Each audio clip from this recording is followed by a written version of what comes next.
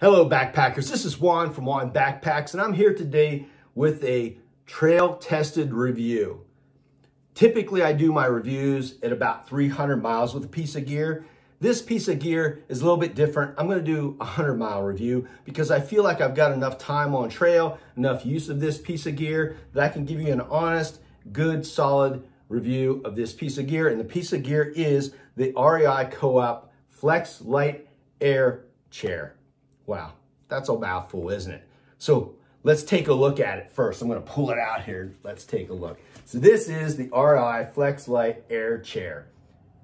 Let's talk about some specs before we dive into things, right? You know, I like to talk about the specs, the things I like about a piece of gear, the things I don't like about a piece of gear, and how I'm going to use that piece of gear moving forward into my backpacking system. So let's get started. First of all, I don't have everything memorized. So I'm going to just kind of read it off down here. First of all, the height of the chair, I think that's an important piece of information. It's 11 inches. So it's pretty comfortable. I can sit in the chair, get back up, and it's all good to go. It's not so low that I can't, get up, or I need a running start to get up and out of the chair. It's a 250-pound weight capacity. That should be fine for a lot of folks out there. It is made of ripstop nylon, the chair part. So again, good, sturdy, solid, and looks solid, well made to me. It's aluminum frame. So you can see here the aluminum frame, which we'll talk about in a couple of minutes when we get into some of the pros and the cons of the chair. So it's pretty solid there. And then also the chair weighs 1 pound, they say on their website. I weighed the chair on my scale with the stuff sack that it comes in, and I store it in and pack it in. Just to keep everything together. And I came up with 16.5 ounces. And so not sure if their weight includes the stuff sack, but on my scale, it was 16.5 ounces, which is just barely over 1 pound. So now let's talk about some of the pros, some of the things I really liked about this chair as I used it, but also some of the reasons I picked up this chair.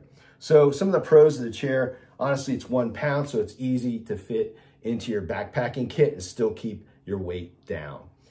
It's made of aluminum frame. I love the aluminum frame, the way that it's made.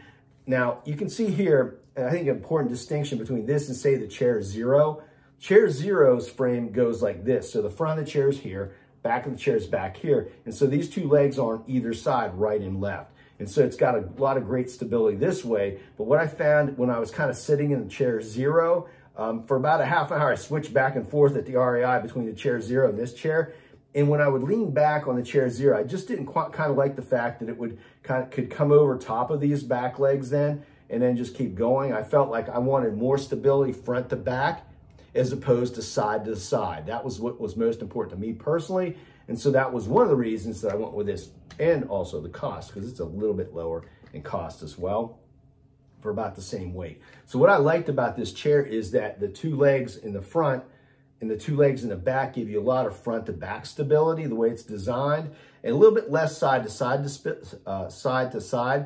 stability. But I wasn't too worried about that. I'm more worried about flipping back over than I am about kind of going off to one side or the other. I feel like I can catch myself a little better that way. So that was just a personal preference when I was looking at the two chairs, something that I personally noticed in those two chairs.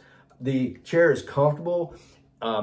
And it's kind of ergonomic. It kind of fits my body nicely. It does lean back a little bit more than the Chair Zero. So if you're a person who wants to sit up more, maybe this isn't the chair for you. But I like to I get the chair so I can relax a little bit. I'm not like sitting back, way back in it, but it does allow you, the best sitting posture here is just a little bit back. And so I like that because I felt like I was more relaxed. And that's why I got the chair. I can still, though, sit up in the chair and then cook in front of me. The 11-inch height is nearly perfect. And I'm a short person, got short arms. And so even with my short person, short arms, I can literally put my stove and everything in front of me here and be able to cook. And also some of the stuff off the side, whatever, spoons, ingredients or whatever, put it off the side of the chair. And I can just work in front of me and cook in the afternoon or in the evening if that's what I want to do. So I really like the chair for that reason. Also, it's really easy to pack up. That was one of the things I like. So let me go ahead and do that now because it's really, really quick. You just kind of take the chair off the frame. I usually put the chair down like this because I'm going to use it in a second. And then all I do here is take the legs. I usually just start with the short legs first. And then I go to the longer kind of part that holds the actual chair. And then these longest ones are 2 pieces. And so I fold those down twice. Now I've got this little pack here. I take the chair itself, lay it out, and you can't see that because I'm doing it down below me, but all I'm doing is laying the chair out, rolling the chair back, using the chair back to roll up all the legs, and so that's rolled now. And then I take the stuff sack, which is like a mesh, which I like because that means the chair will dry out if it gets wet. And then I put it inside the stuff sack, which talking to you and doing this at the same time is challenging for a person like me. So it's in the stuff sack now, and it's compact. The cool thing that I like about this is that I can literally fit it in my 40-liter pack like this right on top, inside the roll top. I don't like putting things and hanging things off of my pack, but I can put this right at the top. I put my rain jacket right underneath this, or right on top of this, and then this is the next thing down. So if I want to stop and take a break, I can pull out for breaks. Or once I get to camp, if I just want to take a load off real quick, I just open up my pack and take it out. You could secure it on top if you wanted to. The other thing I like about it is I have a longer pocket on the side of my Gossamer gear pack, and I can literally put it in that pack, in that pocket, if I don't have anything else in there, or I can put it on the front mesh pocket of my packs. Both of them, it fits nicely.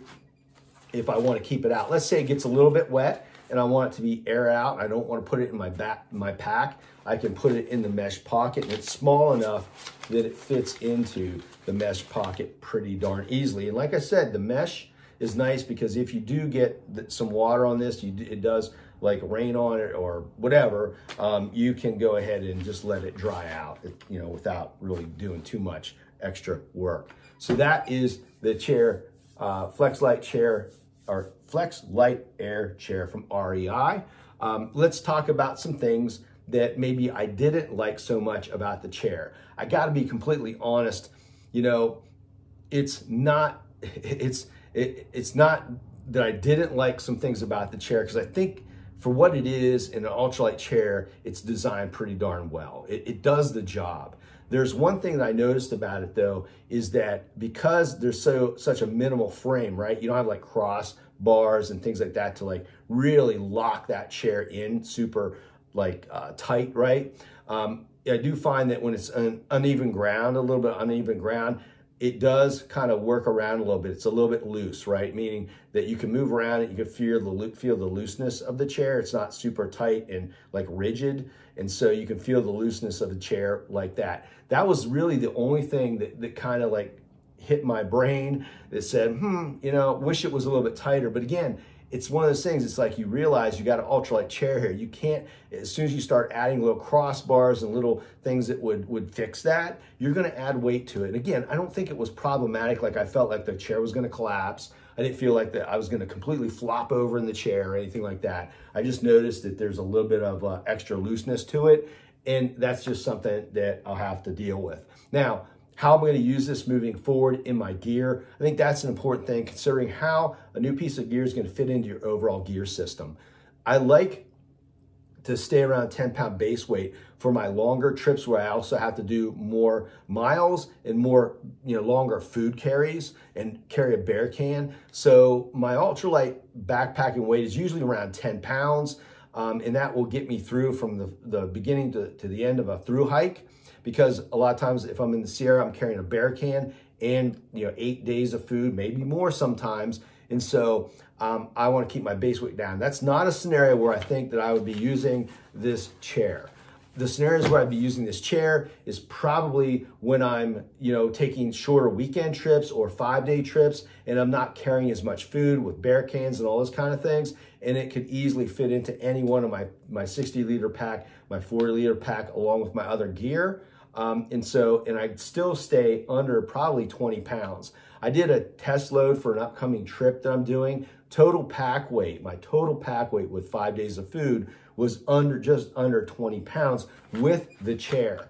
And so I'm not sacrificing a bunch of weight to carry this chair with me, and I can have that luxury item with me and relax and camp. And that's important to me, honestly, here in the East Coast, because when I'm backpacking out in the West Coast in Sierra, there's lots of boulders. There's lots of like natural chairs around, and you just throw down your, like a nice soft, padding and just sit down on a rock. But out here on the East Coast, there's not always a convenient log. There's not always boulders everywhere in the mountains, in the Appalachian Mountains everywhere. And so I find that it's a little bit harder to find a seat in camp. And so it's just better to have a chair with me. So that is my review and my assessment of the REI Co-op Flexlite Air Chair, which is 16.5 ounces. If you have any questions, please post them up down below in the video comments. If you are using a chair that you really like, let us know about that one too and why you like it as well. So until next time, get out there and do some backpacking, do some hiking, stop watching YouTube videos, unless they're my videos. So I will see you on my next video.